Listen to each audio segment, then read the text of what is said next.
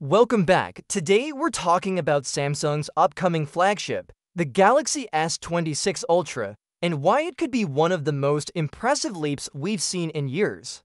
I'm not just reading out a list of features.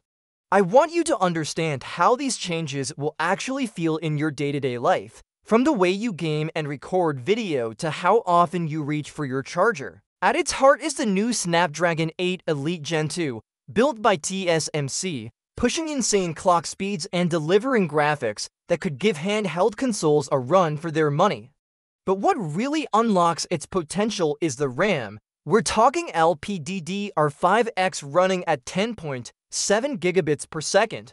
If that number doesn't mean much to you, here's the bottom line. It's faster than anything Samsung has put in a phone before, matching Micron's latest chips, and it's about 20% more power efficient. That means your phone can juggle heavy apps, massive games, and high-res video without choking or overheating. It means when you switch between your photo editor and your game, there's no pause, no hesitation. When you tap to preview a massive image, it just opens instantly. And all that speed comes without draining your battery as quickly as before. Picture recording 8K video at your kid's birthday.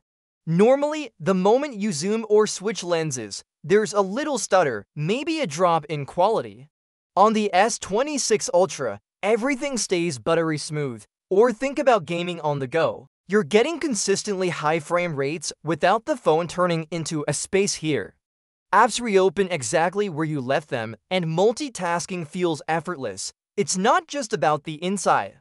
We're hearing about slimmer bezels, a slightly bigger screen without making the phone awkward to hold, and possibly charging speeds up to 60 watts. That's the kind of power where a quick coffee stop could give you nearly half a charge.